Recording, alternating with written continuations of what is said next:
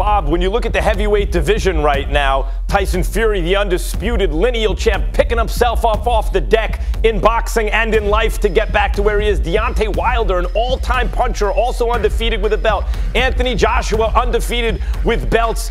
All of them excellent, authentic personalities. You want to see that Fury and Wilder again? I want to see King Kong Ortiz. Huh? I want to see. You want to see that again? I want to see Joshua. You don't want to see that again? Wilder. As I said, I'm willing to fight Deontay Wilder April 13th in London. So I don't know what more I have to do to get that message across.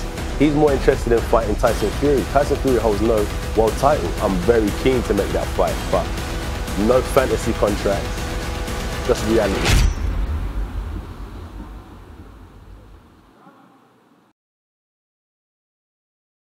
Anthony Joshua's fight with Miller, that now is in serious doubt after an issue around Miller's dope test. We looked at the best heavyweights in the world.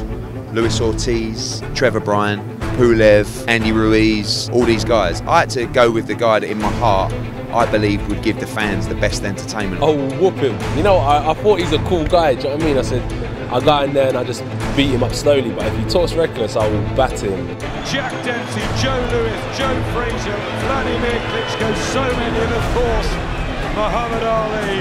What a stage, what a setting for AJ's US launch pad as he defends the WBA Super, IBF and WBO titles against the proud Andy Ruiz Jr.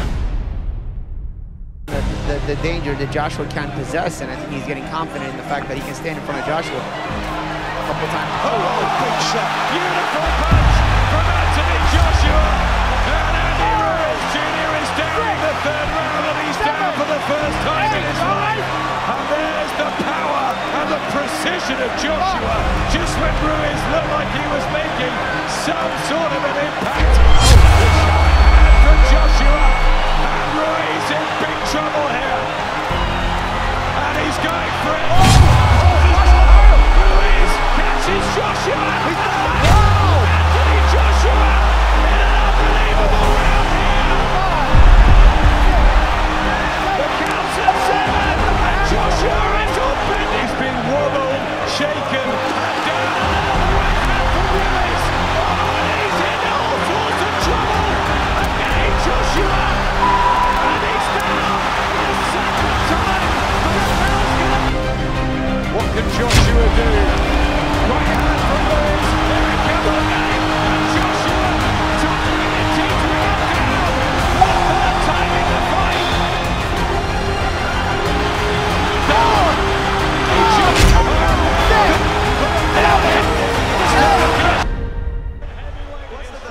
What is the referee doing?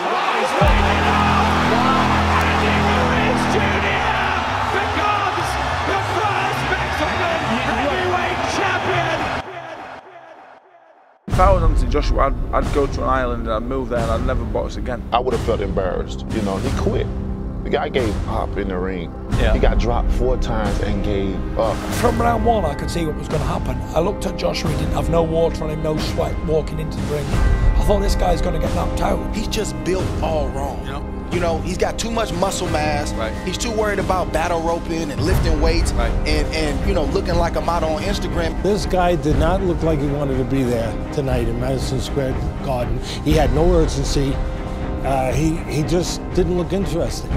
And he behaved that way. We had Deontay Wilder and Tyson Fury come on national television on our show and called him out, said he was running, they've been waiting for him, they tried to make fights with him, he didn't want it. And then we see something like this and we say, damn, that's why he was running. I'm a bit sad that Andy Ruiz is the one that beat him instead of me, but you know, it is what it is. If you lose like that and you're supposed to be the man, you should get criticism. Anthony Joshua lied to us. Let's just call it what it is. He wasn't ready for this fight. I know I can get back.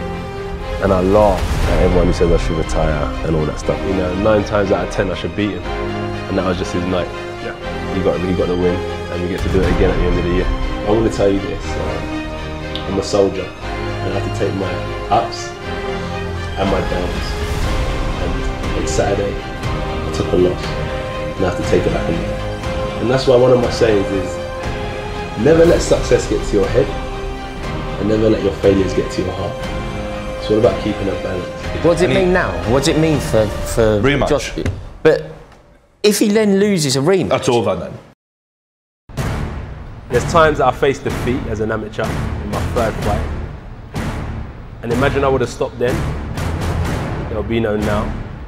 So I feel like stopping isn't in my DNA. I've taken L's, I know how to fight, and I know how I beat most of these top heavyweights. Still focused, minor setback. I took a loss tonight, and I take it on the chin like a real man. No crying, no emotions. Still the same objective, to try and improve as a fighter. I realised more, I didn't realise there's so much support. People like emotional about the loss. So now I know I'm fighting for the people as well. It's bigger than me. You know, in training camp and in life, when times get hard, I've been blessed to be around people. I'm not interested in this fighter, that fighter. The only fighter I'm interested in right now is Ruiz, and beating him good so I can get them belts back. I'd fight in Tijuana and Ruiz's uncle could be the referee and I still whip it. Do you know what I mean? It don't matter to me where it is. We didn't come this far to kind of stop.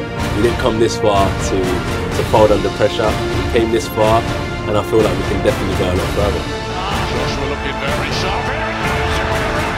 The fighter he once was, and a right hand on him, and Sports in big trouble here. Joshua just teeing off. Until the day I stop is the day they shouldn't fear me. But until then, just know I'm knocking on everyone's door.